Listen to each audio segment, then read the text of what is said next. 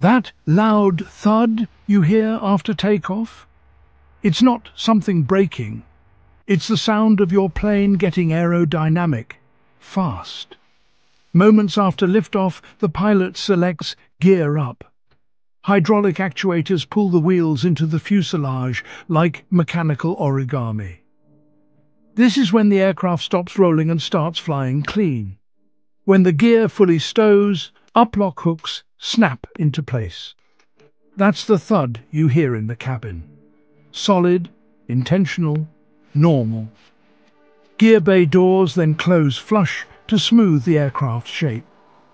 Landing gear is like flying with parachutes. Once it's up, drag drops sharply, climb performance spikes, and fuel burn falls. On a long-haul flight, this saves thousands of litres of fuel. That thud is just the landing gear locking in. It's one of the most normal sounds in flight, and it marks the moment your jet gets slick and efficient. Next time you hear it, you'll know that's not a problem. That's progress.